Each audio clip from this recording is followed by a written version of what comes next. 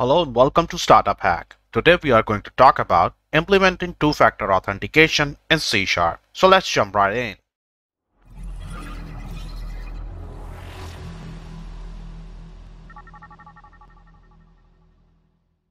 Make sure to check out the link down below because we always provide the code samples that you can pull down and follow along so you can see in our project. Alright, we will be using two-step authenticator and NuGet package. So you will see in this video. I will include this link in the description. So let's start with installing a NuGet package from here. Do you want to earn $100,000 a year? Do you want to become a software developer within just 3 months? With our amazing course and awesome tutors, you never have to worry about getting stuck. We help students to learn skills that companies want to hire. We are Startup Hack. Don't forget to subscribe our channel. So let's get started. Okay, now before we going to go through this code, we need to have some steps. So step 1 should be creating your any console or web application.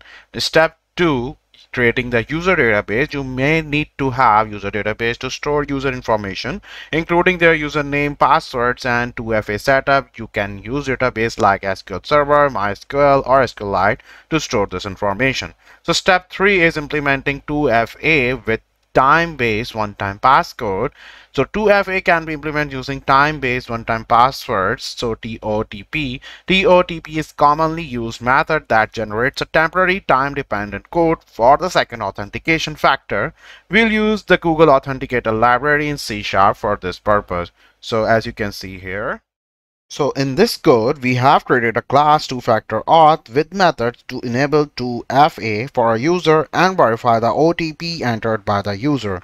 We generate a shared secret for the user, store it in the database, and then use the shared secret to verify the OTP. So the last step, step 4, is implementing 2FA in your application.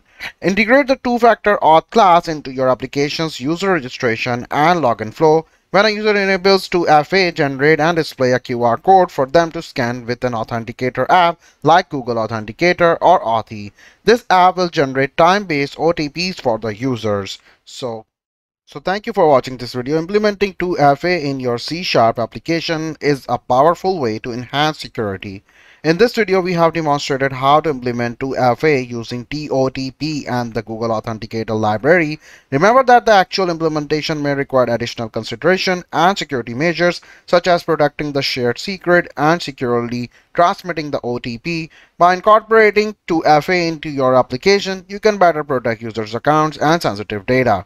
So don't forget to subscribe our channel and hit the bell icon for latest updates. To joining our course, you can simply go to our website called startuphack.com. Thank you.